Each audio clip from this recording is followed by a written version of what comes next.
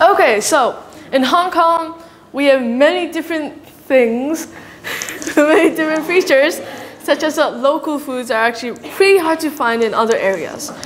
And we are a pretty small city, but we're actually very special. You know why? Because we actually lie in the Indo-Burma, one of the hotspots on Earth, the Indo-Burma biodiversity areas. We're actually in a very special geographical position. Yeah. Yeah. We have subtropics and tropical species, which is actually very unique of us. And yeah, so in Hong Kong, we have 1,900 species of flowering plants. Those are very pretty, unlike me.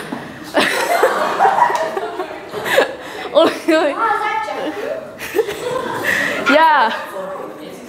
We have only two species of marine mammals. One of them are the Chinese white dolphin, which they aren't actually whitish, they're only pinkish. There is Nemo. Clownfish. No, 250 species of marine animals, such as Nemo or Jeffrey. We have 50 species of land mammals, such as the yellow-bellied weasels, 50 species of amphibians and reptiles, 1,100 species of moths, 230 species of butterflies, and a few other species of birds.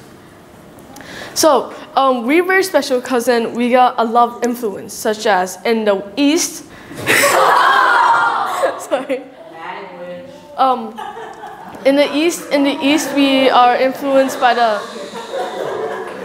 In the East, we are influenced by the South China Seas with many coal-building reefs. In the West, we have the Pearl River that influenced us as well. And also in Manpo, we are in a visual. So here we are in this red area that we aren't that big. And then we're actually part of a migration route called the Australasian migration route, so then we have many bird species. And you know, we actually had tigers and leopards in Hong Kong before, but now they're all extinct because then all the early Europeans hunted them down, made them into clothes and other things. And our forest is actually not our original forest. There are secondary forests that are only like 60 to 70 years old. This is why we need to protect our environment. So then, because then we're very special. No, let me start over. We have many unique species, such as the yellow-bellied weasel, which can be only found in Hong Kong and in parts of China. This is why we need to protect our environment and protect unique species that could go extinct in maybe a few decades or a few